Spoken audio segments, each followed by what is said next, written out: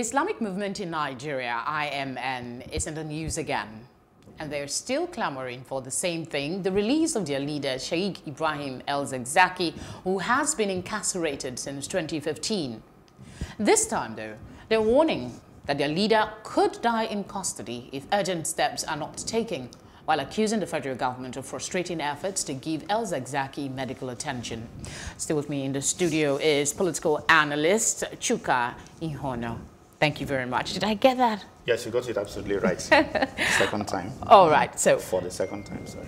Let's look at this. This is not the first time they are saying that their leader is sick. They gave them an opportunity, and we know what happened with that. Do you think people will take them seriously this time? The thing is, I think when you're in captivity, there's always this thing about health. People fall sick as soon as they go into captivity. Very strong Is it not a Nigerian thing? Yes, very strong men fall ill as soon as they get into you know. But truth be told, though, the Nigerian prison conditions are not very good. So it is possible that they're not like totally lying. But everybody, I mean, you know, you remember when the PDP secretary, I can't quite remember his name now, the Igbo man who who came with a wheelchair and his neck, had he broken his neck? Was he ill from something? Was it a heart problem? You know, these things happen, and so nobody really, I don't take any of it seriously, you know. So if you ask me, oh, is Zakzaky ill? I'll probably say, probably not.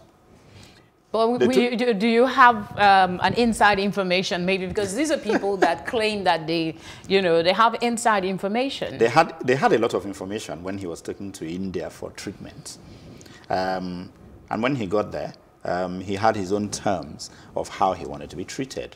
And of course, the government feared that he might run away, and so had their own terms for how he'd be treated. Now, I'm not on any side with the government or whatever, but let's face it though, if government is holding you, and the government says you can go for treatment so long as it's like this, like this, like this, if the treatment can be carried out within the confines of what government says are the conditions, then really, let's face it, you just have to go through treatment like that, unless the government way of doing it actually stops you from being treated. There's something it will do to your treatment that you will not be well, or you might even die while being treated.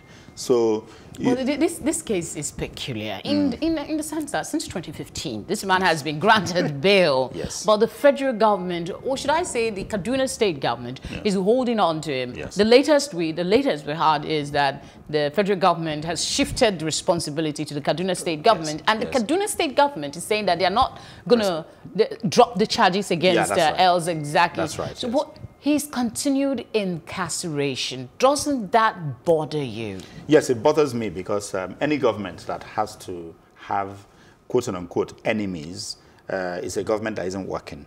And it's also a government that's undemocratic, it's uncivilized, and therefore inconsiderate.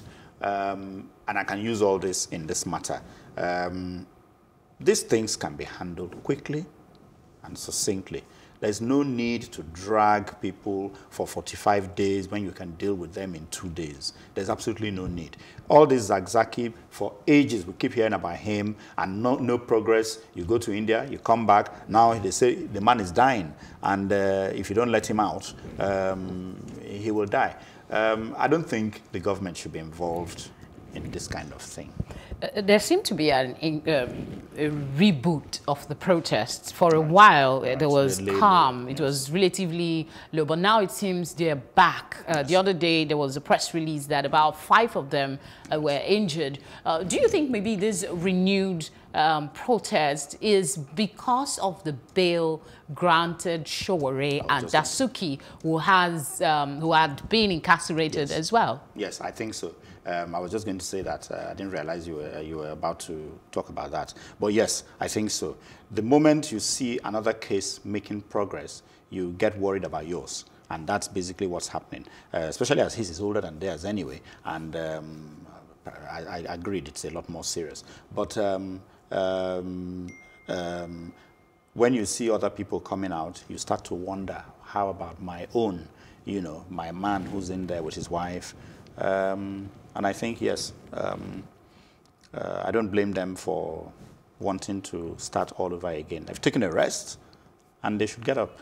If they're serious anyway, they should be doing this. They don't seem scared of the police from, well, even before now. Yes. They've had that antecedent, and now they're back. Do you fear an escalation? And what can the police and the government, who is, a lot of persons are saying, at fault in this matter, do to ensure that we don't have a repeat of what took the life of a young corps member last year? Last year. I don't know. The game strategy of this government, I have not been able to like work it out, what they're doing, what their aims are with regard to all these people they lock up and not lock up. There's just something so reminiscent of the military days. You see, we're not just talking because we want to talk when we say Buhari is beginning to act like a military leader. And that's an insult, by the way, to the military, because it's like saying that military is by its own very being uncivilized. It's not. Yes, military is not built for government. They're not built to rule. It doesn't mean they're a bunch of idiots either. But because they're not made to rule, they shouldn't be ruling. And this man is still behaving like a soldier. And that's the problem. I think what it is anyway is that we shouldn't be in a presidential system of government. We should be in a system where there isn't that absolute power of a president and then the houses of rep and the Senate and all that. You know, perhaps we need a prime minister similar to the way the UK does it, so that we bring one. He's a first among equals. The dynamics of Nigeria and that of the UK is quite different. Yes, I know. I'm stating this not because I found the answer, but I'm saying that I think we need a system that is like that. That means we should go and work on it. It's something to work on, yes. We've got to get rid of the presidential system. All right, we have a video of the IMN, the Shiites. Let's take a look at that and we'll continue the conversation here.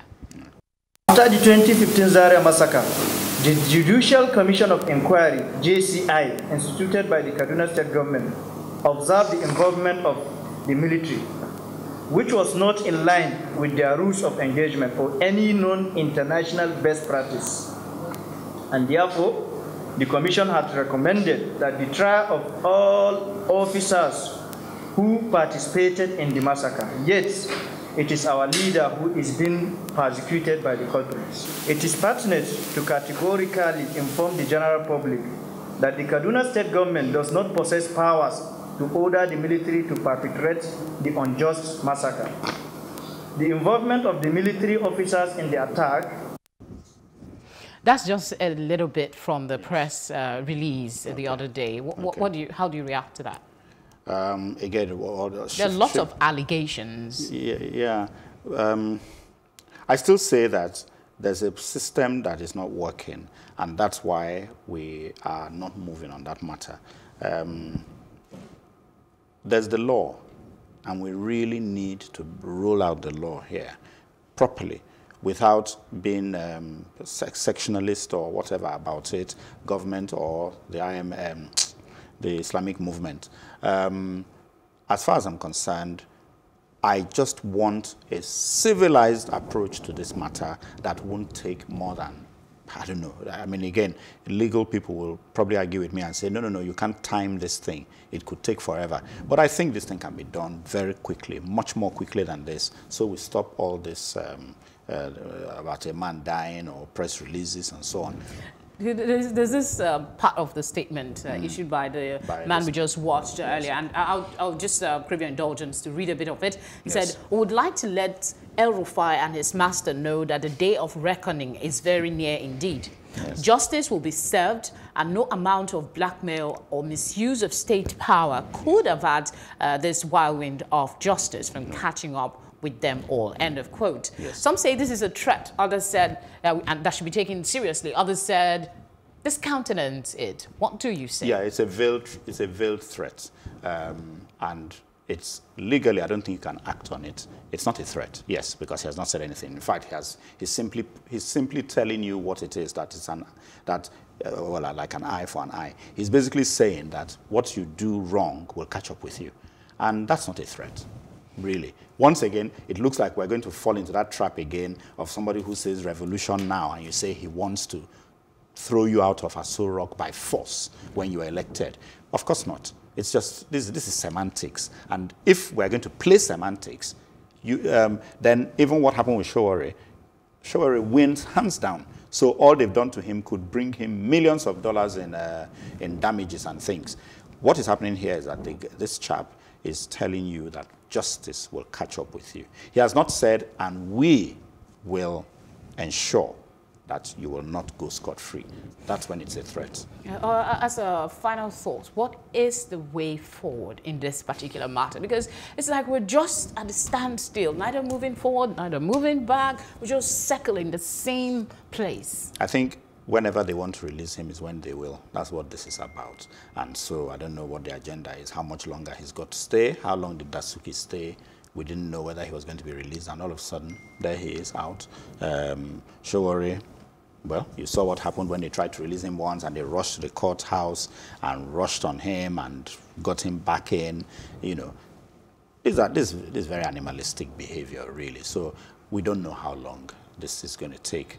I pray, though, that it's over soon, so that we can make some meaningful progress in this country. The longer they keep him, the more they strengthen the resolve of every other movement that may have dangerous, violent, yes, on this country, which we don't need right now. I must say thank you very much for coming on the program. Thank you very much. And of course, thank you for staying with us. We're not done yet, though. We'll just take a quick break to bring you our Plus reports, and when we return, I'll be giving you my take.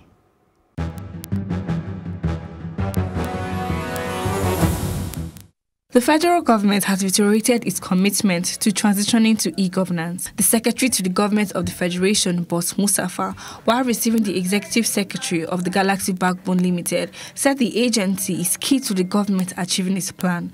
Mustafa said the federal government will take advantage of the services the Galaxy Backbone can provide, which includes provision of network services for government agencies and parastatals, and storing sensitive government data. Before the establishment of the Galaxy, the MBS were operating in silos, and most of their data are hosted outside, and that is truly actually security-wise very, very wrong. And so the government of the day decided that they need to have something internal, and that is what culminated into the formation of the Galaxy Backbone.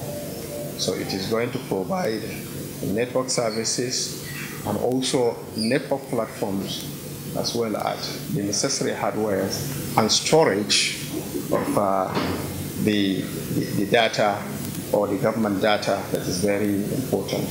Okay, and will be hosted within the country, and then will be also protected. Or at the expiration of this office as President of the Federal Republic of Nigeria, we will have as a nation transited to e-governance, and Galaxy Backbone will play a major role in the provision of the platform for the attainment of our transition to e-governance. Basically, what that means is that we will remove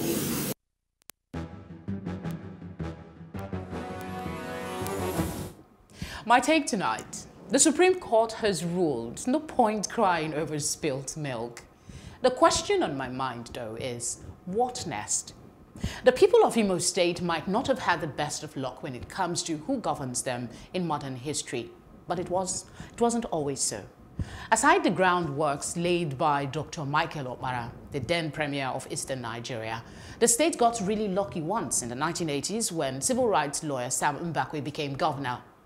One of his legacies still being talked about today is the quality of the roads he built that continues to serve the people well. He was nicknamed the whipping governor for crying while trying to convince the federal government to pay more attention to his state. His commitment was not in doubt. It was so obvious for all to see until his work was cut short by the Muhammadu Buhari's military coup of December 31st, 1983.